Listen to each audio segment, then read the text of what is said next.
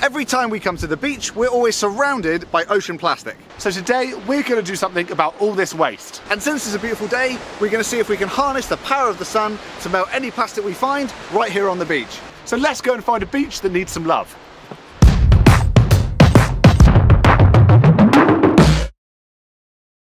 This video is sponsored by Squarespace, the all-in-one platform to build a beautiful website to help run your business. We often get asked whether or not the positive effect of recycling is kind of cancelled out by the amount of energy required to recycle. And whilst we focus on melting plastics at low temperatures, which is much more efficient than commercial recycling, we also power our workshop using energy sourced from 100% renewables. But to take this a step further, we thought we'd leave our workshop and take a little trip. And since we needed a little bit of extra muscle to help us carry all of our gear, we roped in our mate Ollie from Project Planet Earth to give us a hand.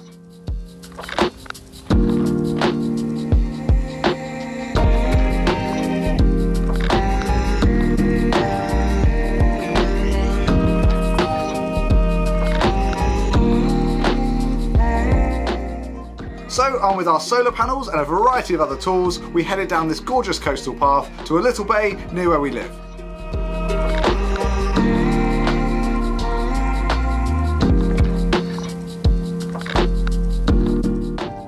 Once we found a nice spot to drop off our stuff, we set to work setting up our solar panels and power bank.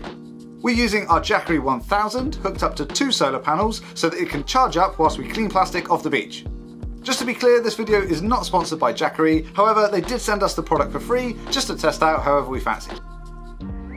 We then headed around the bay armed with our litter pickers to scour the beach for plastic.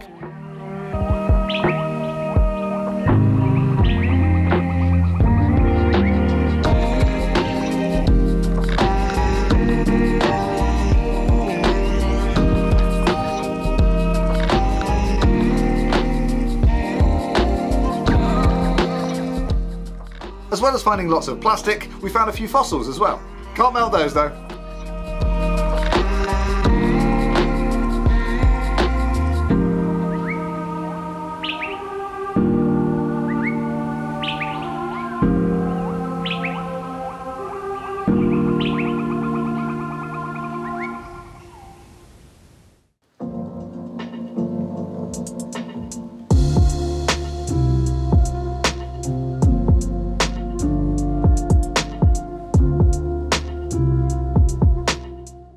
At the bottom of this small waterfall, there was quite a lot of plastic that collected up. But one of our best finds was this little ball, which would definitely come in handy later on.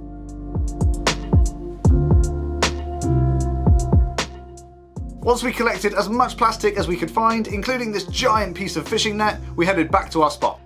Before we recycled the plastic, we need to sort it all out, and the first step was to remove anything that we knew we couldn't use. This includes PET bottles, thin plastic films, and any fishing netting. All of the other bits, like the coloured bottles, the lids, and the beach toys, are things that we might be able to use. Now, Ollie cleans this bay regularly and he stashes all of his plastic ready to be sent off to the Ocean Recovery Project. So any plastic that we can't use will definitely still get recycled. Next, we need to make sure that we have the right type of plastic. Now, one of the trickiest things when it comes to recycling ocean plastic is that more often than not, the recycling logo has either worn away or broken off completely. This can make it really difficult to work out what type of plastic it's made from. But luckily we came prepared with a little tool that's going to solve this exact problem. This machine is called the Plastel and it scans different types of plastics using infrared and can tell what types they are based on their density.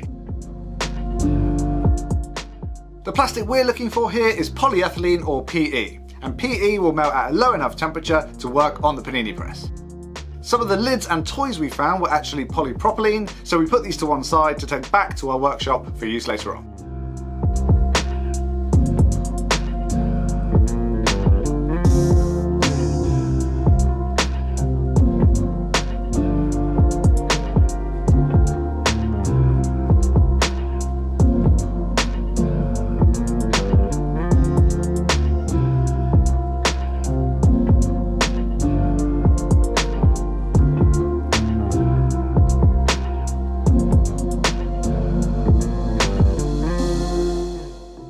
Next up, we needed to make sure that the plastic was clean so that it bonded together really nicely when we melted it. Stupidly, we forgot our scourers and scrubbing brushes, but fortunately this piece of old rope that we found worked perfectly to clean out those lids. And whilst we're cleaning, we thought we'd take a minute to tell you about the sponsor of this video, Squarespace. If you're a regular viewer to the channel, you've probably guessed by now that we really love Squarespace. Squarespace were our platform of choice when it came to setting up and managing our website, so we were really excited when they contacted us to sponsor the channel. We initially went with them because of their great looking and really easy to use templates, which meant you didn't need to be a designer or a coder to put together a great looking website. These templates are also designed to work perfectly on both your phone and your computer. You can also edit your images directly in the browser, which means you don't need expensive software to make your content look as beautiful as possible. If any of that sounds good to you, you can check it out for yourselves with a free trial at squarespace.com. And once you find you love it as much as we do, head over to squarespace.com/brothersmake for 10% off your first purchase of a website or domain.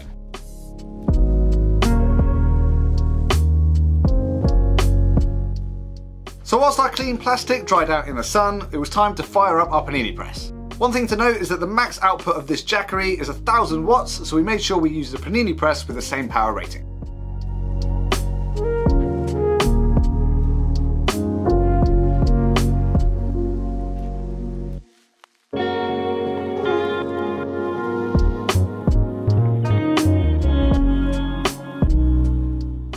We used a knife to cut up some of those larger pieces and then loaded it up into the panini press. The press is ideal for this as the operating temperature is perfect for melting and not burning the plastic, meaning no toxic fumes.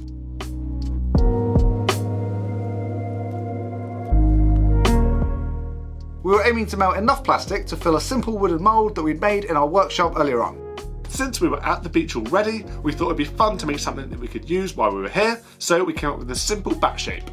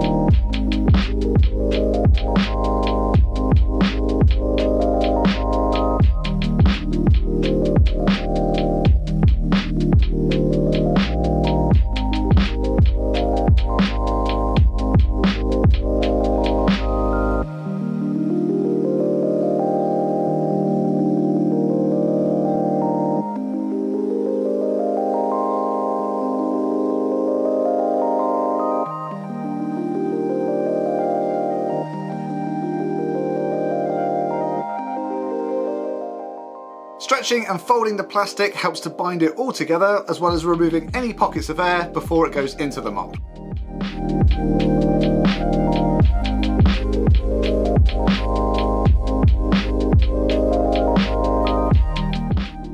Once we had enough plastic, we placed it into the mould and then added as many clamps as we could carry to add some pressure.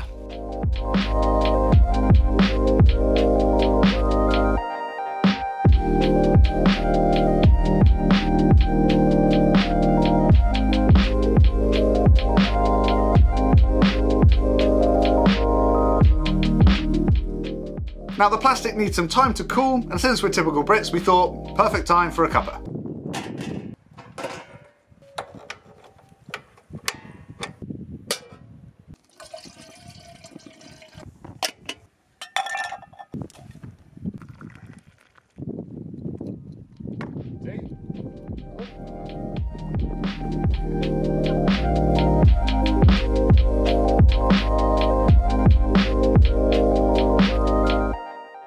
Three hot drinks and a depressing lack of biscuits later, the mould was ready to unclamp.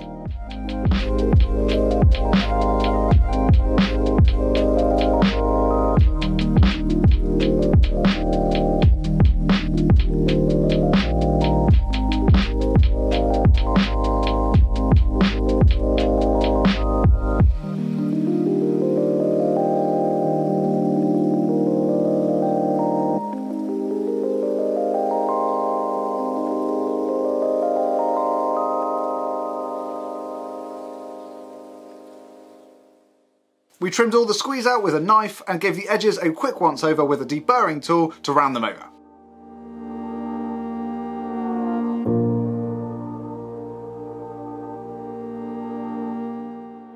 And of course, we were super careful to collect all of the bits that came off to be used on the next bat. And the resulting product is a super strong and uniquely marbled bat made from ocean plastic.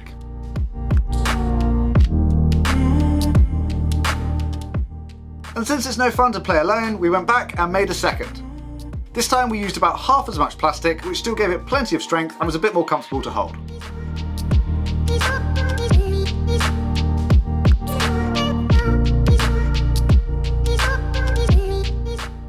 And that ball that we found earlier came in handy just like we thought, and we generally had wicked fun playing on the beach and in the sea with these little bats.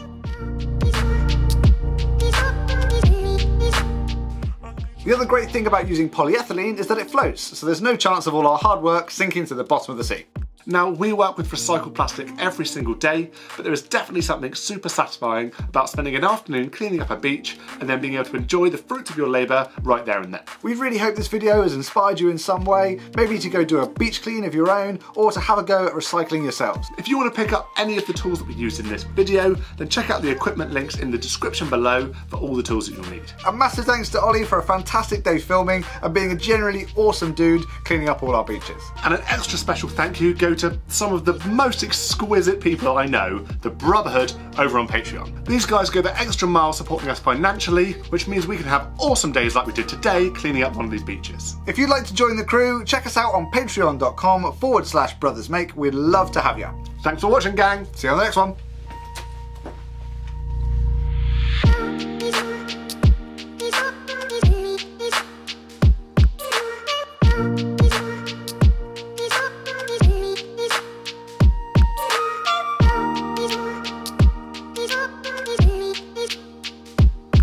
It's coming on the screen.